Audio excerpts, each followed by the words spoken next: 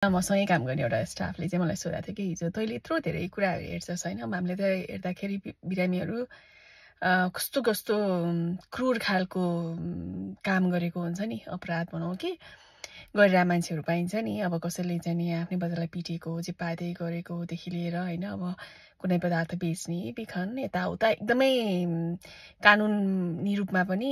सजाय पाएको अथवा सजाय पाउने तर्खरमा रहेको होइन, कहिलेकाहीँ चाहिँ अब कैदमा भएको मान्छेहरू पनि हेर्न पर्छ, थरी थरीको मान्छे हेरिन पर्छ नि। अनि उनीहरूले चाहिँ नै कस्तो कस्तो आफ्नो अँध्यारो कुराहरू हामीलाई सेयर गर्छन् नि त। अनि त्यो कुरालाई चाहिँ कसरी तैँले अनुहार नबिगारिकन आफ्नो मूल्याङ्कन एकातिर राखेर हेर्छस् भनेर सोधिरहेको थियो कि। अनि ठ्याक्कै त्यो कुराले चाहिँ नि मलाई सोच्न पनि बाध्य गरायो। कहिलेकाहीँ बिर्सिन्छ कि त्यही कामको बिचमा भइन्छ कि त्यो पार्ट अफ जीवनको रेगुलर रुटिन जस्तो हुन्छ नि त होइन। कति कुरामा भनौँ न अब कति समयमा चाहिँ नि अब मान्छेले आफ्नै छोराछोरीलाई चाहिँ पार्दै गरेको मान्छेहरू भेटिन्छ है। अझ मुख्य त केमा हुन्छ भन्दाखेरि पदार्थ प्रयोग गरिरहेको छ। यदि कुनै रक्सी अथवा कुनै पदार्थको बानी बसिसकेको छ भने मस्तिष्कलाई नै त्यसले परिवर्तन गरिदिन्छ कि केही कुराको मतलब हुँदैन कि, त्यो कन्ट्रोलै हुँदैन कि, लस अफ कन्ट्रोल हुन्छ नि। मस्तिष्कमा यस्तरी बानी परिसकेको हुन्छ कि त्यो कसैको सेफ्टी अथवा सुरक्षा यो गर्नुहुन्छ यो गर्नुहुन्न भन्ने कुरा नै मस्तिष्कमा नै त्यो थाहा नै पाउँदैन कि, भेउ नपाइकन त्यसको इन्फ्लुएन्समा के त्यो लागेको बेलामा लट्ठ भएको बेलामा गर्ने कुराहरू छुट्टै भयो होइन। अब कोही कोहीको चाहिँ व्यक्तित्व नै हुन्छ कि कस्तो खालको भने अर्काको कुनै सहानुभूति नभएको हुन्छ नि, एम्पथी भनिन्छ कि हामीले, सद्भाव नभएको कि, अर्को मान्छेको पीडा दुःखसँग केही पनि मतलब नभएको कि, आफूलाई गरे ठिकै छ भने जस्तो जेमा पनि अब चोरी डकैती गर्ने अथवा पदार्थ बेच्ने अथवा हुन्छ नि जे पाए त्यही गर्ने अर्को मान्छेको आफ्नो उनीहरूको व्यक्तिगत स्पेसलाई अथवा उनीहरूको जिउमा जे पाए त्यही गर्ने खालको मान्छेहरू पनि त्यो चाहिँ फेरि व्यक्तित्व छुट्टै खालको हुन्छ क्या। त्यो कुनै खालको पनि उनीहरूलाई पश्चाताप पनि हुँदैन, आत्मज्ञानी पनि हुँदैन, थरी थरीको मान्छेहरू हुन्छन् होइन। अब जसले चाहिँ नै पदार्थको लट्ठाइमा गरेको छ उनीहरूलाई चाहिँ धेरै आत्मज्ञानी हुन्छ, धेरै नै गाह्रो हुन्छ। हाम्रोमा अझ यो समाजमा पनि होइन, विकसित देश होस् अथवा अविकसित देश होस् जहाँ होस्, अझ हाम्रो नेपाली समाजमा त त्यो रक्सी खाने, पदार्थ खाने, गाँजा पिउने अथवा हुन्छ नि, यो चाहिँ रोगकै रूपमा चाहिँ एउटा व्यक्तित्वमा विकार, व्यक्तित्वको कमजोरी भनेको जस्तो गरेर लिन्छौँ नि हामीले। त्यो त यस्तै तपाईँको मस्तिष्कलाई परिवर्तन गराइदिन्छ कि रोगै गराइदिन्छ कि, मस्तिष्कमा नै चेन्जेस लिएर आएर त्यो के ठिक के बेठिकै छुट्याउन गाह्रो के। त्यसले गर्दाखेरि विभिन्न खालको मानसिक रोगहरू आउनेदेखि लिएर होइन उनीहरूको हाम्रोमा अब साधारण पिट्नु कुट्नु भनेको त सामान्य हो भने लिन्छ, त्यो सामान्य होइन नि त। कोही मान्छेलाई पनि कुट्नु भनेको राम्रो होइन। बच्चाको टेक केयर गरिरहेछ भने कति न्युजहरूमा आइरहेको छ नि, अहिले पनि हुन्छ नि,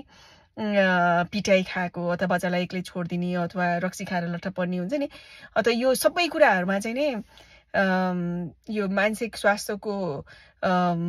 शिक्षाको कमीले र जानकारीको कमीले अनि उपचार गर्न जानु पनि पर्छ। यो रक्सी खाने भनेको सामान्य होइन क्या। रक्सी सधैँ पिउने आफ्नो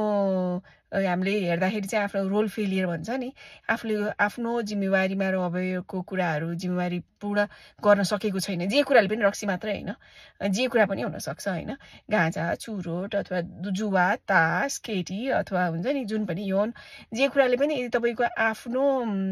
रोल आफ्नो जिम्मेवारी पुरा गरेको छैन भने त त्यो समस्याको रूपमा आयो। अनि यो समस्यालाई चाहिँ नि आफ्नो परिवारले नै बढावा गरेर राखिदिएको हुन्छ क्या। पुलिसलाई बोलाइदियो भने अब भनौँ न मान्छेलाई उपचार गर्न लाने भन्यो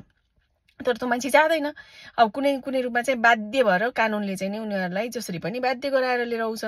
त्यही भएर कानुन कडा हुनु जरुरी छ क्या। अनि मान्छेलाई बोलाएपछि सहयोगकोलाई बोलाएपछि त्यही कुटपिट गरेको छ भने चाहिँ त्यो मान्छेहरूलाई जोगाएर राख्नु पनि जरुरी छ। किनकि अब कतिले चाहिँ अनि रक्सीको न्यू पारेर पनि यतापट्टि व्यक्तित्व पनि त्यही खालको कडा खालको हुन्छ है। कस्तो यो सबै कुरा मिक्सर अफ सबै थोकको हुन्छ होइन कति उसमा। तर त्यो सबै हेर्दाखेरि अब त्यो बटम लाइनमा आउँदाखेरि त्यो प्रश्नको उत्तरमा चाहिँ नै मलाई मेरो स्टाफले सोधेको प्रश्नको उत्तरमा मलाई कसरी चाहिँ नि मैले हेर्छु त भन्दाखेरि मैले कोही पनि मान्छेलाई हेर्दाखेरि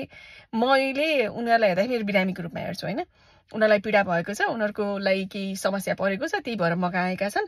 म त कोही पनि होइन उनीहरूलाई मल्याङ्कनी भगवान् छ उनीहरूको कर्म छ कानुनी छ के छ होइन त्यो मैले यो गर यो नगर भन्दा पनि उनीहरूको इमिडिएट अहिले चाहिँ के उनीहरूलाई गाह्रो भइरहेको छ त्यो कुरालाई चाहिँ नि मैले एड्रेस गरिदिन्छु अनि उनीहरूलाई कसरी उनीहरूको कुनै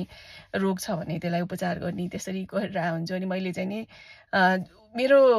सर्वप्रथम कति समयमा चाहिँ कस्तो हुन्छ भने यस्तो आत्मज्ञानी भएर मान्छेहरूले आफूलाई पनि जेपाते गर्ने पनि हुन्छ कि कति उसमा होइन त्यो कुराबाट जानको लागि अब कतिजना चाहिँ मैले हेरेर बिरामीहरू पनि यस्तोतिरबाट गइरहेको हुन्छ नि त कति उसमा उनीहरूलाई जसरी पनि जीवन जिउने आधार के जिउनको लागि कसरी जिउँदो राख्ने मात्र मेरो पहिलो उद्देश्य भनेको उनीहरूलाई जिउँदो कसरी राख्ने भन्ने मात्रै हुन्छ है ताकि अरू हानि नगरून् अरूलाई हानि नगरून् होइन आफूलाई हानि नगरून् अरू केही बढी जेपाते नगरून् भनेर त्यस्तो हुन्छ तर गाह्रो हुन्छ यति धेरै होइन अनि जो मान्छेलाई भेटे पनि धेरै जसो प्रायको चाहिँ बाल्यकालमा अथवा कहिले पनि उनीहरूले त्यो देखि नै सानो कुरामा सबैको चाहिँ पनि होइन कुनै कति वर्षमा त होसै हुँदैन होइन होसै नभइकन गरिरहेका हुन्छन् कतिको चाहिँ व्यक्तित्व अनुसारले बाल्यकालमा पनि आफूलाई पनि त्यसै कसैले त्यस्तो गरेको र फेरि आफूले त्यही दोहोऱ्याइरहेको पनि हुन्छन् होइन सबैमा त्यही हुन्छ भनेको होइन त्यस्तो पनि हुन्छ जनावरलाई क्रूरता गर्नेदेखि लिएर के मात्र हुन्छ कि सबै कुरा हेर्दाखेरि चाहिँ यो थरीको हुन्छ यस्तो कम्प्लेक्स हुन्छ एउटा कुरा मात्र यही नै हुन्छ भनेर कतिजनाको आइरहेको छ यस्तो हुन्छ यो उस्तो हुन्छ अनि ती मान्छेहरू कुरा गर्दाखेरि जसले बच्चालाई जेपाते गरेका छन् अथवा अरू मान्छेहरूलाई जेपाते श्रीमतीलाई श्रीमानलाई अथवा पदार्थ के हुन्छ नि विभिन्न खालको कानुनी रूपमा हेर्दाखेरि चोरी गरेका होइन डकैती गरेकाहरूलाई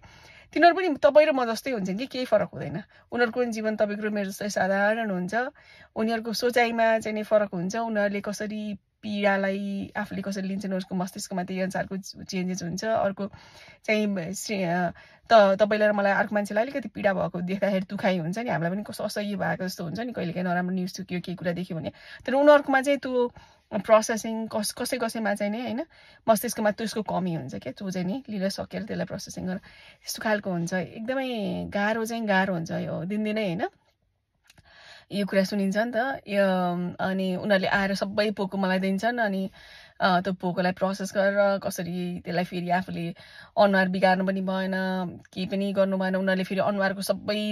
पढिरहेका हुन्छन् के त्यो कसरी रेस्पोन्ड गरेछ के गरेछ भनेर होइन यस्तो गाह्रो हुन्छ साँच्चै नै है तर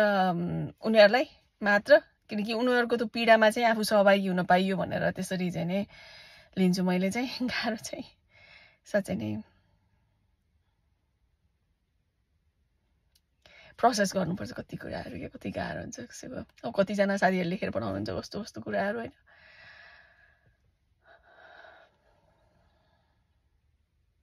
साँच्चै नै तपाईँहरू म चाहिँ हुन चाहनुहुन्न